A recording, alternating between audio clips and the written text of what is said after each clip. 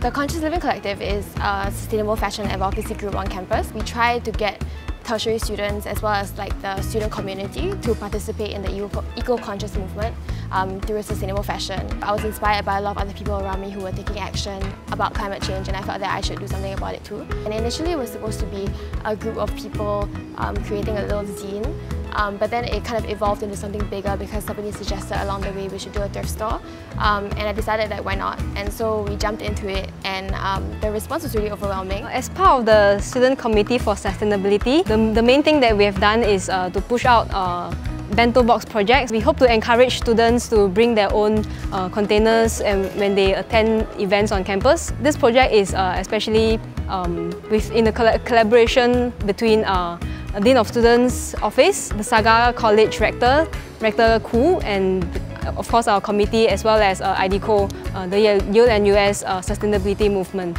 As Rector of Saga College, I want to encourage sustainability on campus, and so as part of that, we encourage all Saga students to use this mug when they want to have hot drinks and use this water bottle when they want to carry water around with them.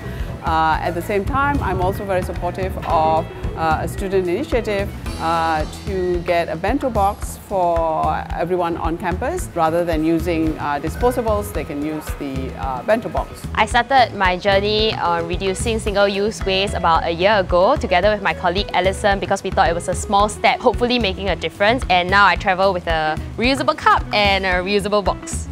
I went vegan around 2 years ago, right after I graduated from high school, and in the beginning it was out of health reasons, and it really wasn't until I kind of got more involved within the global vegan community that I started seeing the ethical, the environmental, and kind of the personal aspects of it.